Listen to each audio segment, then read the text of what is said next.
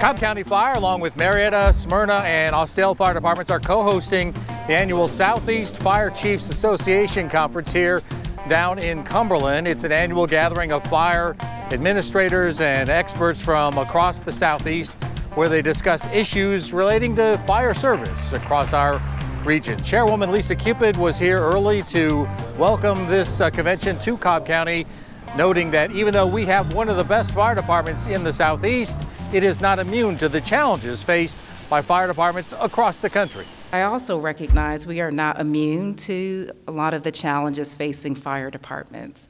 Attracting and retaining the best firefighters remains an uphill climb for us.